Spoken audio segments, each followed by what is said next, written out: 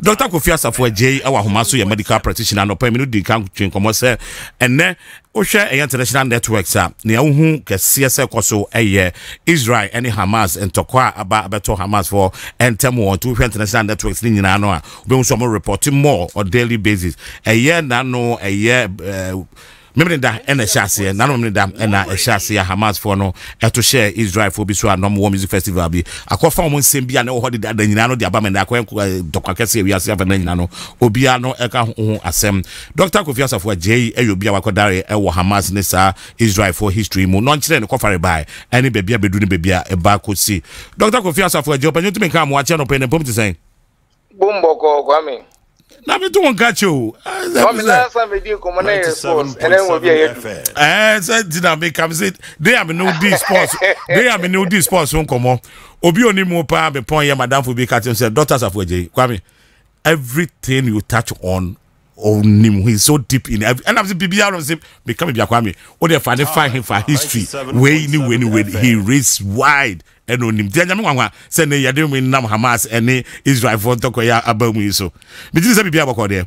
Bibia bako Kwame. Na me an wo most of commander would answer na o premier as a commander e odi kakra.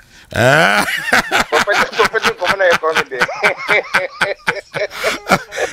Dog ya da we jeja bi mu Kumasi ha. Me ba ye nka me ne wa de sha si o. So every said and said we jeja bi mu time dey. Vacancy say mu Kumasi. Busy association ni nema bebre. Dey am no boss you come. Yes, dog. I to be good never hwe. But come bebre for nema bebre na ebe man e tie for nya understand be very important. Meba. Emre no. Me ho available pa na so apemre na yatimi atena se di nkomo akwachiri pa meda se no mra no pa na Hamas and Palestinians and Israel for ntokwan ne kofari ba ye den Israel for the Palestinians no eno no esusua ben na ewo mumu omya busua bi ana bibi yamfa mfiri ho na afa yamfa mra ye no me in fact obeti say when you say go back into history because come nipa de bia me kase nipa ne ma bibi on ma yentimi nye kuma mudi kwa kakra mu yetimi hunyema beyond enema eben yen yetimi hunyema beyond the ebe affect yan kasa like you hunyema you ya to be enema ebe boyan enema we 7.7 FM in the history of humankind no yeah na sadu de bia me hu na mera ho it shows everywhere be in Ghana right now kan me na me every but come yen go back mamu se wasembi asase come hwan dia obo ade ade because ye ni pay one of them says as we dey na as we dey hey and everything yeah interfere me na yen go back to be as area ho no omu history fititia besi ne me kawie me busa question kan me busa opanyi tuba ko so questions kan na mambo na abi ya conclude bibia okay sa asasina ye area mu no Time FM by biblical times. So Abraham. Yeah. Abraham no want to say no. Na Abraham wo baby and Iraq side of baby on Abraham na Asafo no. 97.7. And nyame e na say patriarch of the religion no. No ka Abraham say the Asafo ebeba hon nyame kan do jo kan Canaan on the meba hon. That area no and then e di nkomo into Abraham, Isaac and Jacob. Omunya na nyame pon Jacob na nyame man assurance o kache na kase say wase na mbe for mo time on my way. Into here that was around 1700 BC as I'm making 1700 BC. Chepa 1700 years before Christ. About 1000 BC and omu first king. But no na debate kakra on because you anointed. That was King Saul. Okay. But the first anointed king of Israel, was David. King David. And David so ba Solomon, ebedi David ade. But if Solomon ya ade bia, and then establish omani osi temple. Esi hono Jerusalem. The first temple of Nami temple so Jerusalem.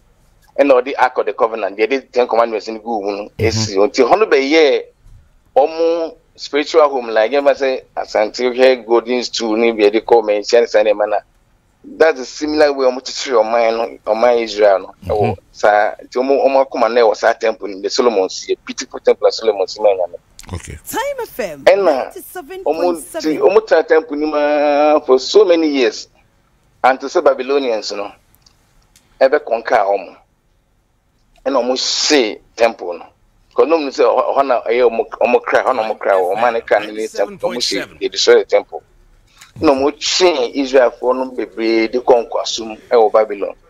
It's a Kwame Psalm 137 by the rivers of Babylon. So, a bonny of the Anyum. Yeah. If it is a for the conquest, no more Kai Ometi Zion.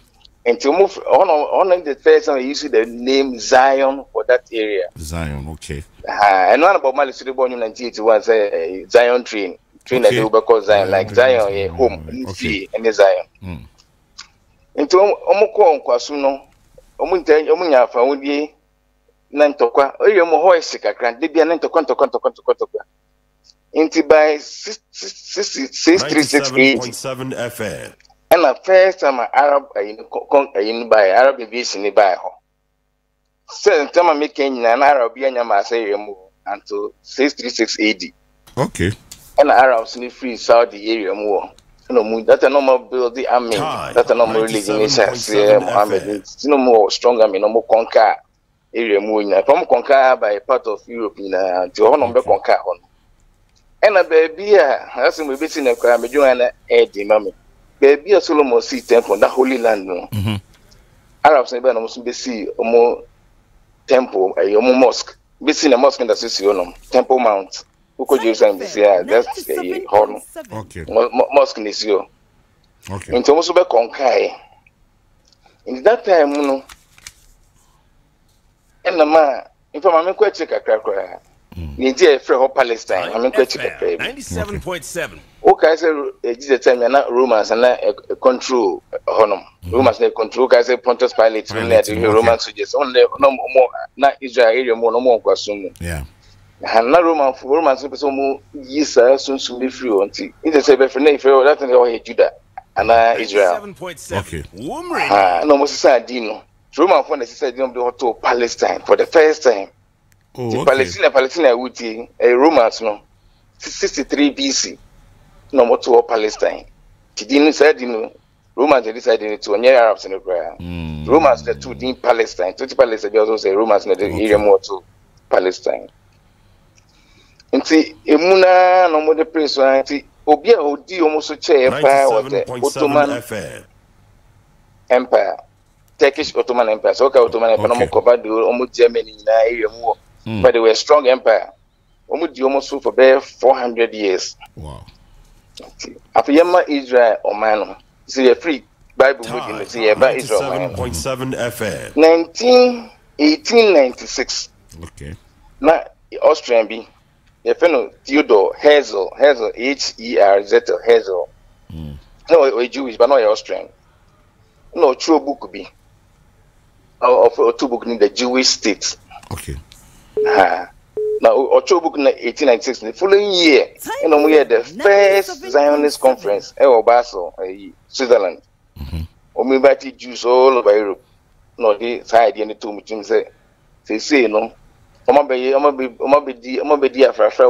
so many places. Homeland organization Netobium.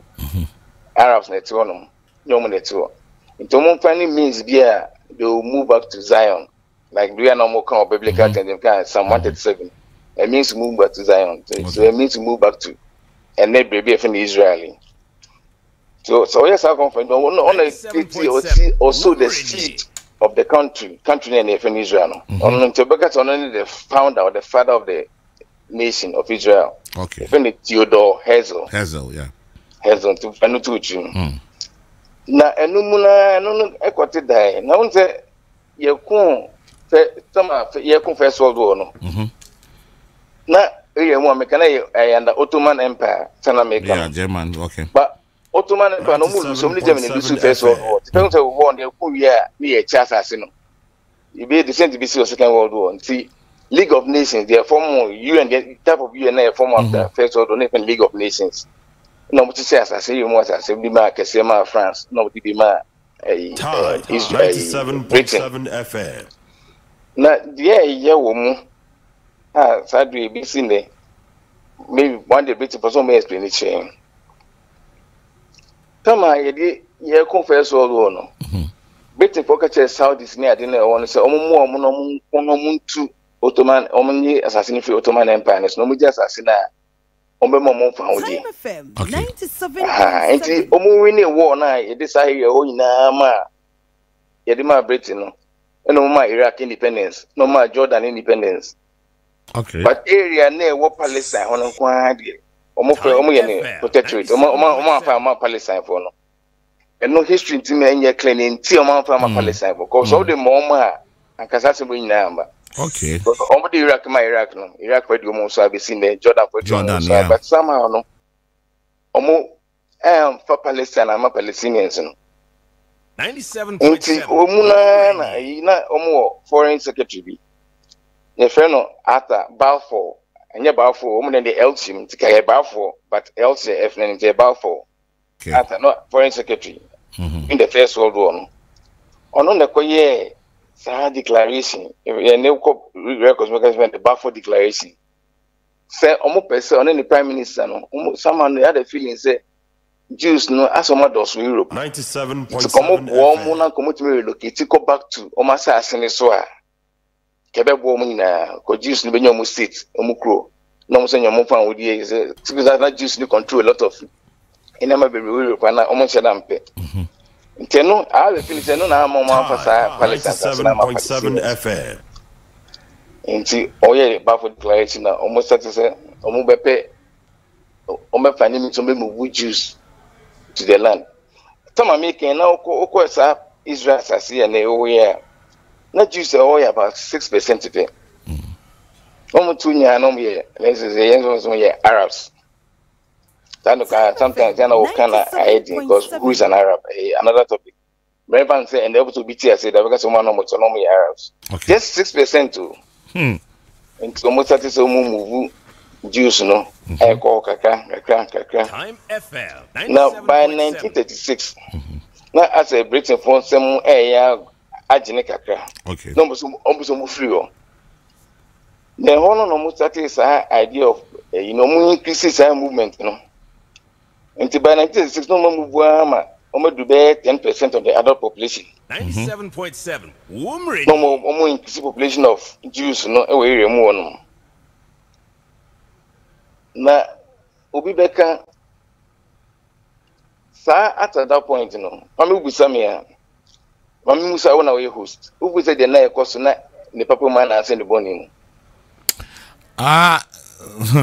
Na said that ni papa moi se me te wasi ye ni a wo cheche mu dia 97.7 FM. And then me to me say ni papa mu because who's the assassin no minim hana buza begins as assassin when the otiso and had the no otiso a wo tu come obi abetra so na no obi abebro na gie na ase de na so wakwa akon wa kwaje Tide. Yeah, na assassin no ka very complex inti emu no na you try na Israel for Britain for your man to be hand over no come more assurance because by 10 years time no the assassin be Palestine for no na second world war be boom second world war the best say assembly kakra second world be boom na ma Israel for to Britain for only Germans to kwanti afi no omani free Palestine okay na ayinum sa start Nipaya Mebuni din later by first prime minister of Israel. FM. David, but one kind of David Ben Gurion. Okay. Gurion, only first person started say, oh yes, I joined this movement. Say actively, no, you penny panko transaction so, young former army, young transaction, Rus and Castle assassin begin of taking over the land, on the chassis. By 1940. First World War no. Now Piazaba the Mekamba say Second World War near Saba back to First World War the year na be near Betty assassin the same issue as But when they had any formal UN. Oh, and to UN Ebemu. And the UN decided say obe partition Palestine ho. Okay. No. That was November 1947. And the UN says, okay, see, assassin, 97.7 FM. Jews to honor Arabs or Adam Kofon, the anti-team will be an Tony baby. Okay. But do you and Tichim when coming on Tichim? Namika San say, assassin on the man, Jews, no, 95% of the land. No, not Jews, no, so almost around 50 have been less of the population. Okay. To us, any panel on North and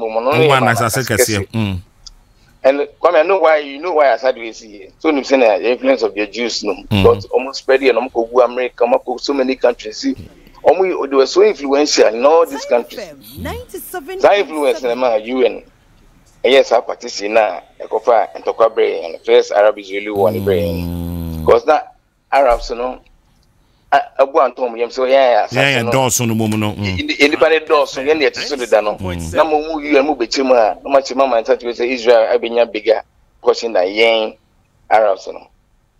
And independent American David Ben Gurion, you I don't call yes, and Neanka, a back on them by you and this as a movie. They were actively expanding their assassinated moment. In almost like Kuntoko will be ever say, Yadi Kumasi Nama say Hanauti. Maybe when you were targeted Sunyani. So what's like Kuntoko Sunyani, and I hire Bijani, the boat independent to the Jania free. Of course, Aquaba. Okay. Dependent free, and now I call this Yanaka Kumasa. And that was the approach I know we used to. Before the world realized no more over 250,000 Palestinians every massacre. Oh, okay. What is a Palestinian? Be an Arabic Nakba. Almost the Kaisa Yawan. Quite fast into Bakuma, me phone call. So what's a massacre? Because now I'm more dorsal sing. Because no dorsal. Because Doctor no dorsal sing Jews in that 19 and now ultimately two so Sasano. The good Jews, no. As a history and any Palestinians name in that time, no. Jews leaders are more leaders. Not Palestinians no more to no money leaders. But Jews live for more like a government. Okay. That brilliant man mechanism, David Ben Gurion, government, or for more army, almost training, almost the 2 free Europe, Brebre, is strong. So, in the time Arabs and anybody say, ye come for into Jordan, Syria, Lebanon, Egypt, almost can you just almost Palestinians. So, what am I saying? Aha, some Palestinians, like I said, no one well organized. Now, I'm with your baby, okay.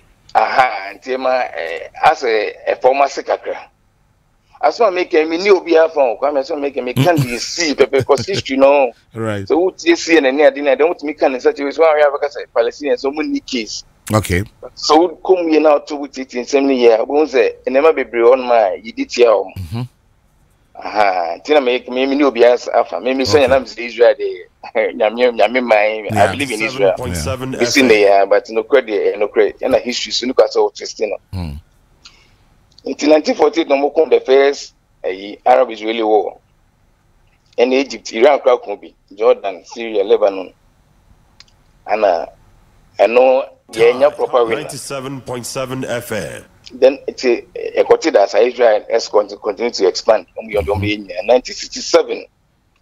Another big war passed. You know, they're very popular. I'm talking about the 6-day war. 6-day war, yeah.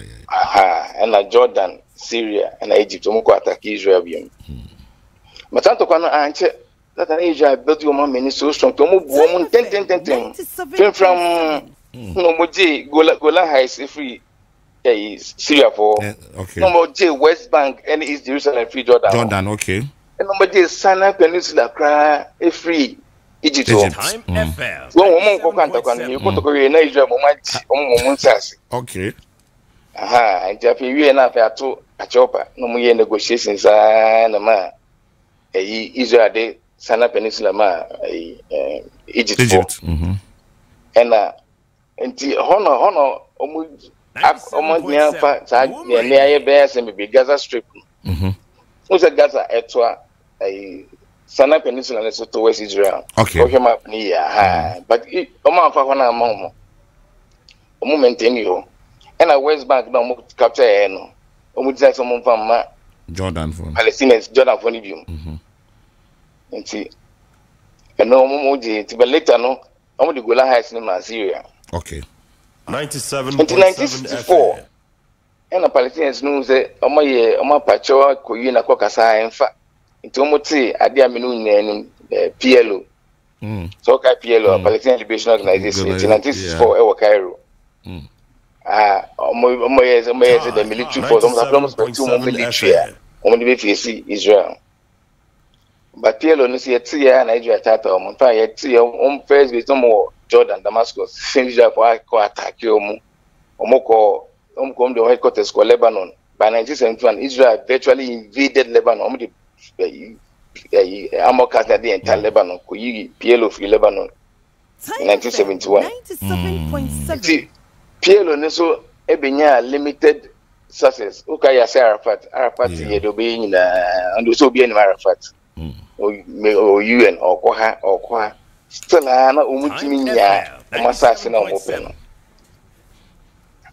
enti you see the meba modern days some may be interested in maybe 1987 me interested in the way around 1980 some more secondary school okay the 87 no and inya what you call the first intifada so what here means what intifada 97.7 PL Arab rebellion and no can I did cover by can say it's also seeds of suppression and no can the bishop here be big it will be manipulated me sorry okay no fighting for the freedom it's Israeli armored Kabi and then Palestinian Kabi copy me and Palestinians who here it was Zavala refugee camp 97.7 FM and the Canada war. And I'm more ya to say, the Oslo Accord. And the Oslo Accord, no, the peace by. And almost by almost have a teacher. I don't know, no. I say the world, many Palestinians in the world. Okay. The subject teacher movie. West Bank Nagaso, Yachemu, Israel party, Palestinians on party, no muja, muja. Baby, Israeli Palestinians in Yabe control. It's a very complex. Adibia, minimal group, I could my change Hano, Israel control, Palestinians in control, Israeli Palestinians in combining control. Then that's what they left for the world. Tenumuana Israel party, the settlements, no more 30 see a dime P. Okay. Expanded. We want the West Bank, no, although. Yacha mono Nigeria for because was said that they were expanding more and more, far more than the Palestinians. Yeah. Inti a number 1997 the next as I said in Tokoba was the year 2000 in the second intifada area Sharon no that no Onyame prime minister no opposition leader the good party of Israel. And I said, okay, Temple Mount, I can't watch them. Maybe I'm not Solomon Temple, and see the mosque. On in and crop for echo. Omoko Temple, mosque, and it was an affront to all the Arabs in the world. Because who's the Arabs, based in the major iconic cities and now such as near Mecca, Medina, and as Temple Mount. Okay. It's a third most iconic site or venue for Islamic religion. Okay. For areas around to go there, no, was an affront to the Palestinians and to the Arab world. Okay.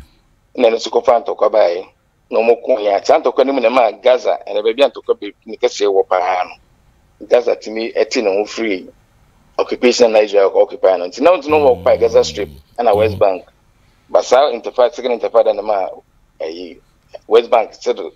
As a Gaza Strip, 18. Okay. According to map, maybe a Gaza Strip one.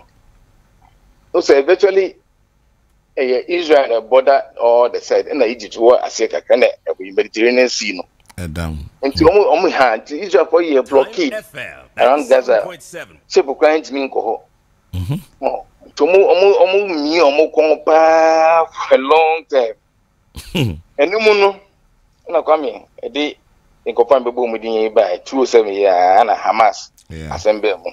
Tingu asema matati from 1700 BC no. 2007 year na Hamas be mu. Yeah. Hamas no ye Sunni Muslims no ye bit radical kakra. No we say the fatter part no mu control PLO no. So I won't put so many in yet. They want me fight for the cause of the Palestinian anti. Hamas sort of took over. As a coup, he took over the control of the Palestinian organization, and the money. But Omani enforced a couple 2014 year. Hamas lay Fatah for a unity agreement. They say there were Palestinian president in Mahmoud Abbas because peace. But what the whole world left West Bank no. Pamela knew say a year there cannot be lasting peace. And only my disappointment with Israel and I say leaders of the world, League of Nations, UN. From human nature no, nipa mpe so be sheneso. How do a lesson be a human being seem to me I don't know why. Since the history of man has always fought for freedom and liberty. The purpose of dinner. Intuition because said 100 years of crana and depend on one day. And your examples all over the world, South Africa, all over the world. It's meanwhile Israel, all this one I'm feeling so bit my share Palestinians because coming and then know a year West Bank. Palestinians now want women citizenship, bro. Almost your mama, women citizenship, so many rights because communion as citizens of West Bank. Women. Into Hana Israel to know for some more army military strength to say they meaning why they had this feeling say my show all these years, so many years. Me Saturday me and I'm saying I knew this will happen.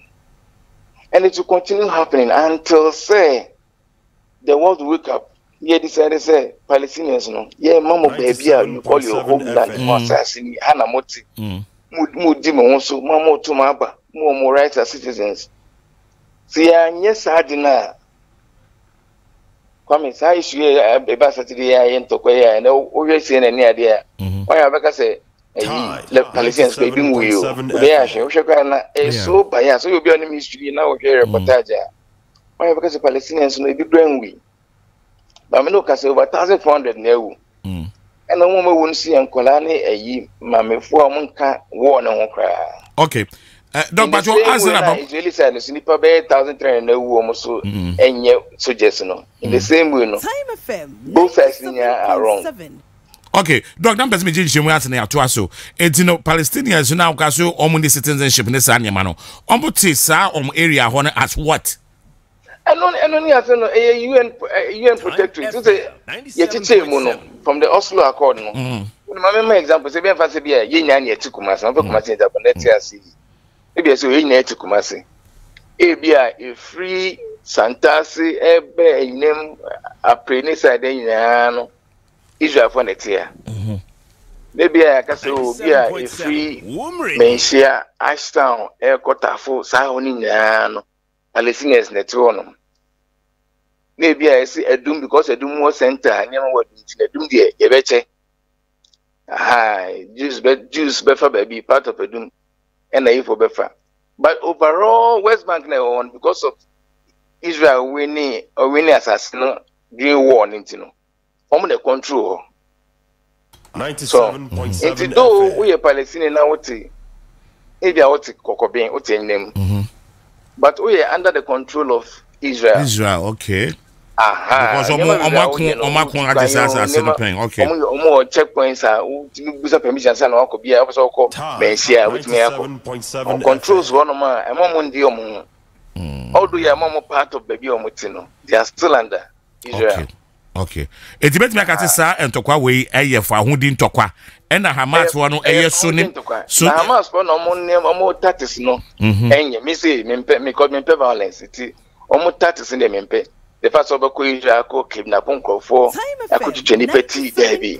A two over the top abroso. But you say opportunity be say betina say be UN bebo manabi betina say no motim yaka say na waka no yanchiche ni hu obi a borderline that's not being fair. That's the point I'm making.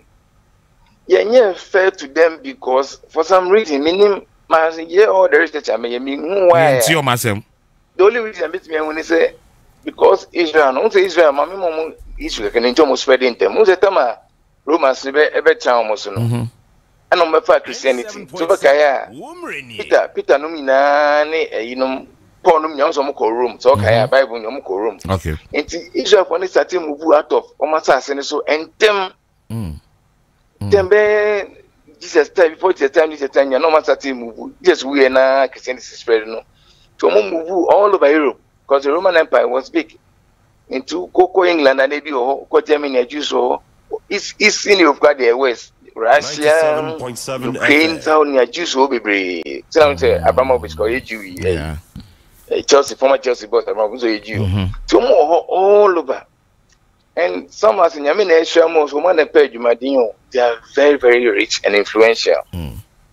Over America as well, most of American billionaires in Jews. Some of our feelings, more influence decisions made by you and all these bodies are so commonly neutral. Somehow I think they do influence them. Because me how what may deny a whole human group of human beings we deny my homeland so many assassins. Time FM and yeah possible 7.7 all these years we are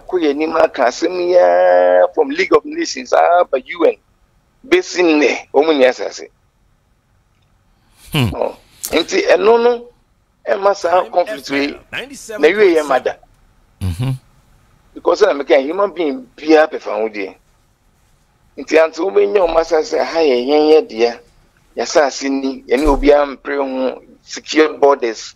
You'll be your country, Bibiano.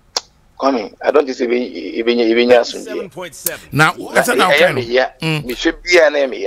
Send your kind, I say, if we are say a bias at the West Palestinians, you know, would you decide to quay baby echo any supporter Israel for any different baby Palestinians also any support the fee baby no Israel for sure or mission papa yourself almost per se a video or one next one in the back Israel one now. That is from David Ben Gurion as well became that time I'm busy in the Noko West Bank. The Israelis are building new buildings every day, expanding. As I'm no Kasabia, no more city, more expanding. Into I have a feeling that to them, no, only man some of Palestinians, no. 97.7. So it's up to the rest of the world. And I'll say a customer so because they say assassin virtually imagining now. Maybe for maybe a camino student can make your map or Israel assassin virtually a Gaza Strip in a and a West Bank, maybe a Jerusalem way. And open Aka. So, and you know, what did this population Gaza Strip when people go over 2 million. Not a bomb by a cohon and sing Yanadria, because bombs are cohon manager. And almost population, no, and calling about almost 40% in Yankola. 2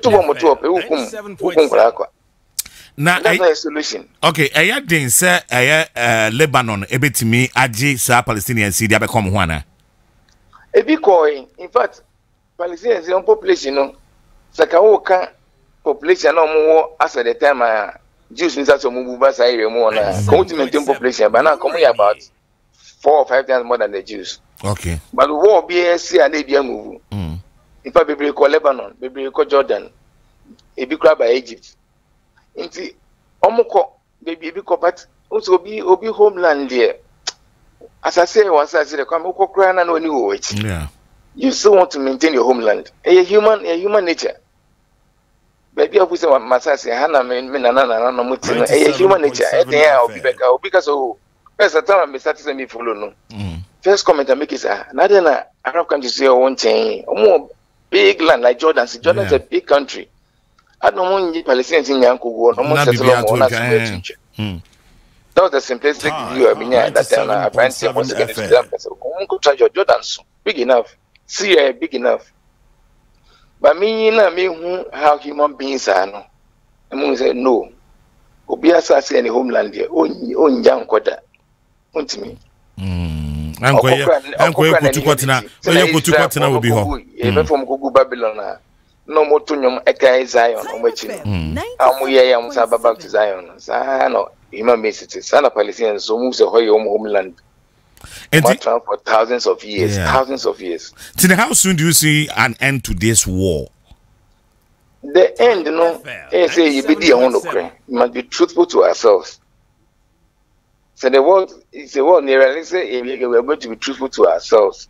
Near biased. Near big nothing. Say until the Palestinians get a place to call their homeland, there will not be peace. I mean that's the bottom line. I mean, baby. Come on, Woody. And to be 2 years, I can say doctor can say but some almost strength so end to Israel. I mean, it's strength to know. And only as some no. And only at the imbalance the woman to Okokana. Okokana. No, the members of the hammer. Hello, Doc.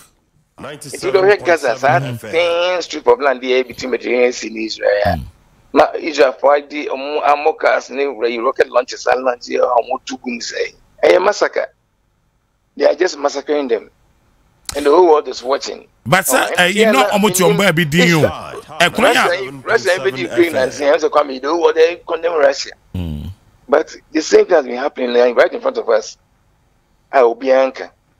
Who is seeing an amonka? Okay, Sky News or Monka. I just said, don't trust me, but come to me, can ye? But the truth between me, no one day, as the world recognize, Palestinians, no, they must have a homeland.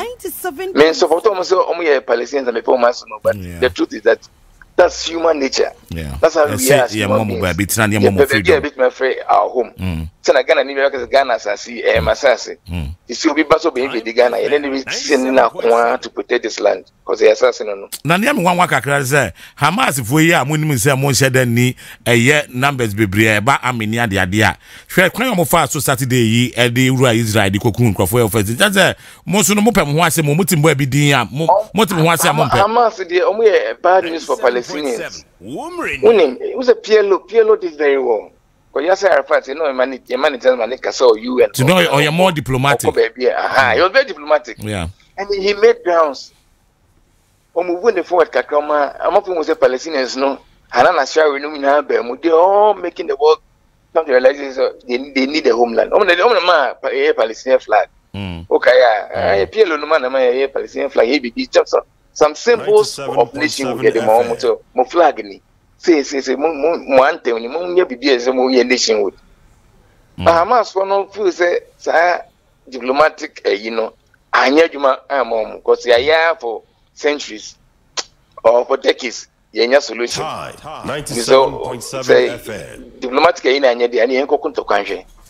But in Tokwa, you can't win. In Tokwa, you're because Israel might need about 50 times more might. Yeah. Why do you go and provoke them? Because some map now from 1946 up to 2008. Senior Israel for me akwanka o magye land ne kese na akaketu abi no. Because over 1946 senior Palestinian land no esun kakra no. And said the omje ni kakra 1947 UN 4-year plan na yaketwa 1949 to 1967 na yaketwa up to 2008 there abeka ketu abi keke na Palestinian and I get to an apart from Gaza Strip and the Palestinians. Some kind West Bank, no cars, and I idea money, no mass active you. Just as in the veteran, and to just be asking, you know, me, I said the world to come to the realization, say, among these are fundamental human, concepts, say human beings, we always wish for a homeland. It's not America for Trump by us, America, if we can scrap America with some by honor, it's not a human being, fundamentally, we want to protect our homes, our homeland. Into Palestinians, we can't yet mean we need say a job, say, radicals like Hamas, no better Cuba, 97.7. It's when we get opportunity to talk to those who are ready to listen, those who want to be diplomatic now. Yeah, Momo, baby. Okay. That's the only solution. Yes, sir. Right. me no more time grant to because human beings as we are no. Omunya mane nkada. The Palestinians will never let the land go. 97.7 FM.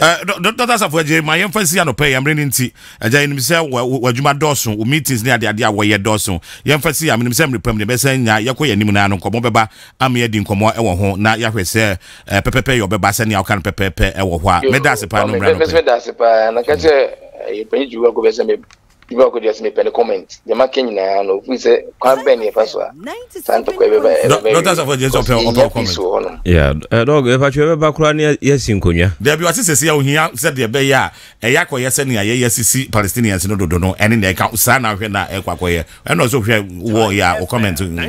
Oh, me, who is a CCC Palestinians, no. They are there, one, no, what the names, they to me one in some, no, what the names, Senifa and Adjei. And for me, Israel for no or more a chosen nation to some degree. Beyond the Bible as and Eka, and over the period, you know, the free says they were given scriptures and near there. They said go and occupy the land. They definitely the land wasn't empty, but any of them are.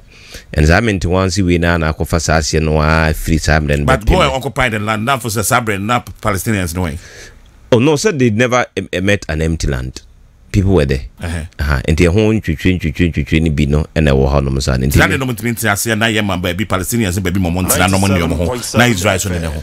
Kwame, Obia sovereignty in some now confasa, will be a free say what did the home any other day. Kwame, the car say, connect what transas in the sono.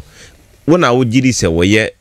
A superior being Mao, the other one otherwise. And the baby ano one a sebra, never fababy a way no in terms of such you know, and it is but for me, I really rally my support for the Israelites. Wow. I see. Right. Dr. Asafo Adjei, do you want to comment? Openju ba good amesu me biblical scholar amesu ye Christo ni pa na meje biblical ni manidi. All right. But ni na no me odoma Israel something but Palestinians no will not be fair to them. Eminent man ka bebre me kan di we nipa wuye during Israel occupation mo take over the land. Palestinians they wuye no over millions. Yes. Enye fair. And you so when you probably trust or shini pass because of us as I would say oh dear no so percent there. Yeah, me free said there should be some international body for intervention. Now me free said was here nessa. Like okano 70 tibrim na near konsa kunkum nipa because but they say no because of what do you call it knowledge you won't intend you bit me at say any these people should occupy this part of the land now with more. Now I was here you hear factors be near the I mean even the occupation of the land you know baby better than the other and I will no mean see if no money and the no be answer near but then on the raw score near the other no we free say we had been given the land into no say more free so my occupy and I didn't mean want see be and sometimes you know it is said I could work class 6 now work class 2 now also why you be no akobono benza okra na di bim so bibi no agi akobono no bo wa na ne bona yekese chen even wona ade no nke wo kwan bi so but okobono ni ntino no so abo kese chen sa na akoye Israel and Palestinian for no asem and it needs a certain bodies to step in now more amasumdwe aba right. Doc, if you say we can still have this one. If that's no run up. Right, if that's Dr. Asafo Adjei, a medical practitioner, and you know, actually, and Komono.